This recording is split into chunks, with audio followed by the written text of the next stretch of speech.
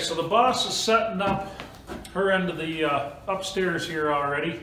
So got to get the stairs closed in because we do have a 2-year-old and she'll most likely be up here with her from time to time.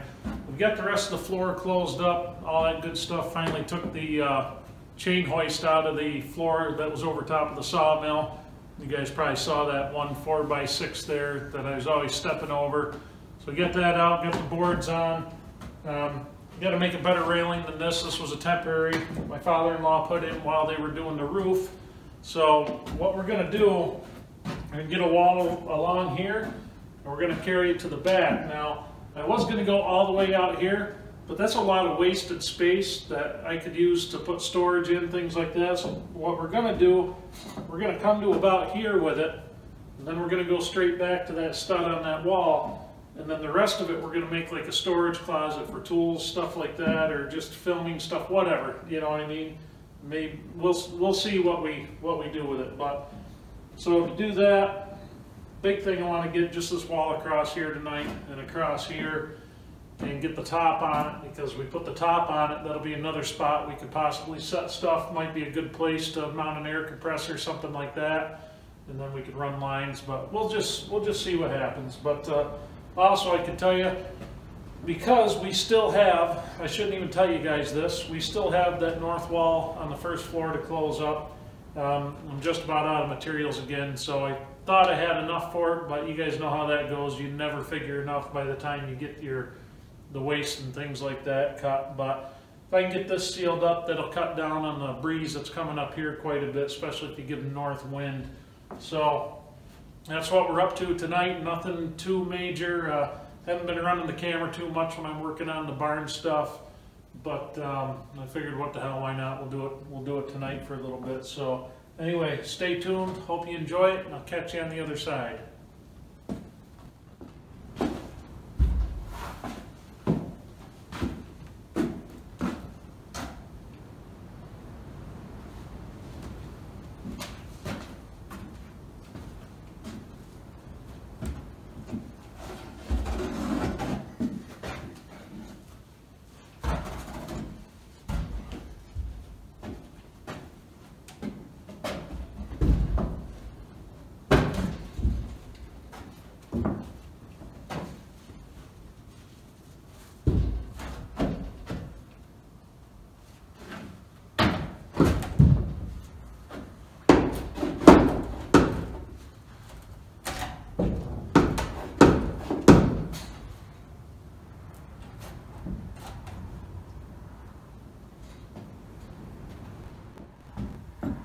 You know, it's still a little funny feeling working around this opening, even though there's stairs here now.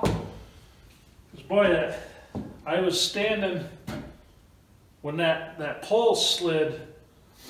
So I don't know how much I ever explained really what happened when I went down through here. But you guys remember when I stood the gable ends up, I had the gin pole mounted on the outside of the building because the shear legs, I couldn't do it with those from the inside. So I had that gin pole mounted kind of right in the middle. I had my come along over here in the corner, and I had block and tackle going from this queen post bent to that gin pole. So what I did was I lowered that thing down. In one of the old videos you could see how I lowered it down. It was actually like the day before or a couple days before I lowered it down. So what I was doing, I had one end of it, and I was just kind of trying to bring it back into the building, but I had to bring it back around this queen post here. And what happened, I was standing about over here, and I got it inside just a little bit, and I was on this side of it. That damn thing slid and it tripped me. So I was about right here when it tripped me, and I started going in, started tipping forward head first. I had just enough time to launch. I ended up having to jump into the hole, and the ladder was over here against, it was right over here against the edge of the stairwell hole. I tried to catch the ladder. I landed at the bottom of that ladder just like this. It must have looked like a cartoon because I I landed with all the weight on that right leg. I just kind of tipped over backwards, and yeah, that was a good time. So it's still a little weird working right here, but it's a lot more comfortable with stairs right there. But I tell you, I still don't want to fall down here again, ever. That was just no fun. But so it's definitely kind of different working over here in this corner still. But the more I change and the more I do with it, the less awkward it feels. Plus having, you know, all this crap I stacked here naturally, that kind of helps too, I guess.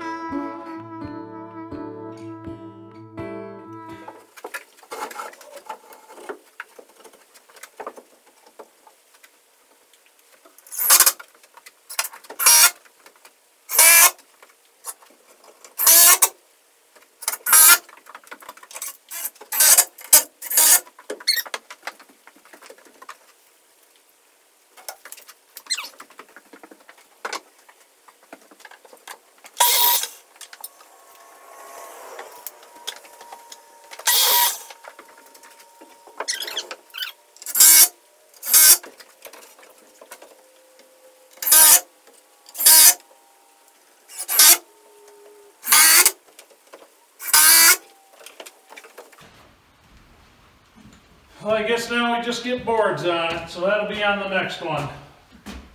Tell you what, it takes me a lot longer than it used to just to get something small like this built in. Terrible, absolutely terrible. Can you guys believe it's January? And I've got a little bit of rain hitting this roof right now. That's crazy. It's supposed to be like below zero next couple nights from now. This weather is nuts this year. Just cannot decide what it wants to do. But there we have it. It's what we have. So, better than nothing, I suppose, but we'll take anything we can right now. I want to get back on that bookcase I've been working on a little bit, but we do have to get this closed. I've got to get this toddler-proof right now up here, or at least as toddler-proof as I can make it, because the boss lady, we've been getting her weight benches and stuff up here, and her exercise stuff. And I tell you, that's one woman you guys don't want to fool with. I think she could bench press me, so I don't mess with her too much.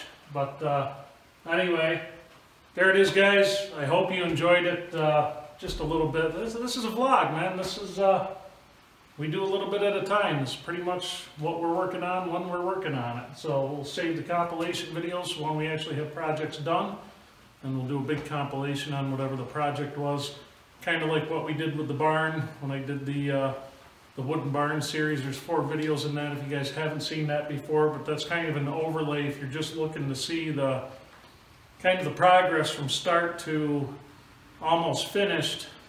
That's what those are. If you guys are looking for the information on the how-to stuff, you want to check out the timber frame vlog playlist. There's a ton of videos in there that have a bunch of information on how to build what we're standing in right now. Things you can do to lay out the joints, layout rules, things like that. There's a ton of information in there. So that's 7 or 8 years worth of me reading up, studying my ass off, trying to figure it out, asking questions of timber framers and people in the know. It kind of all comes together in that vlog playlist. So if you guys are new to the channel and you have not checked that out yet, I know a lot of you have come here because of the wooden barn videos. You want to know more on how to do this, check out those videos, and there's a lot of information in there.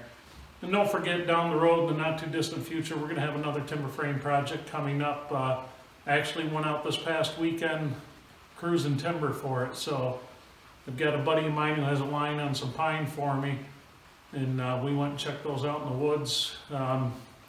should be fun. Looks like a pretty safe place to cut. The trees are in good spots for falling. It's not a tangled mess in there like the last place I was cutting timber, which was a beautiful place. It was a great place to cut, but this will be a little bit safer for me, not moving as fast as I used to. I gotta make sure I can get out of the way of the trees in case something goes south. So anyway, hope you guys enjoyed it. I will see you on the next one.